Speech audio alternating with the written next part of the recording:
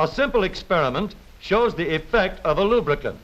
We use a block of metal polished to an even finish and a metal incline as smooth as glass.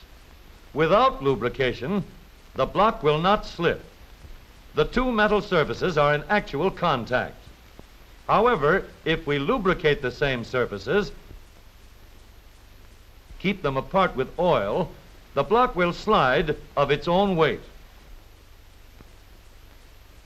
Here, magnified thousands of times, with the help of microphotography, we can see what happens when a metal surface glides over another surface of metal riding on a film of oil.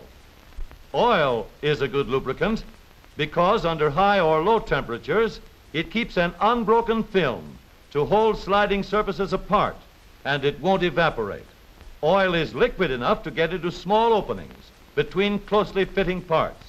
Oil is thick enough to form a cushion that stays where it is needed, and it is elastic enough to make a film under pressure.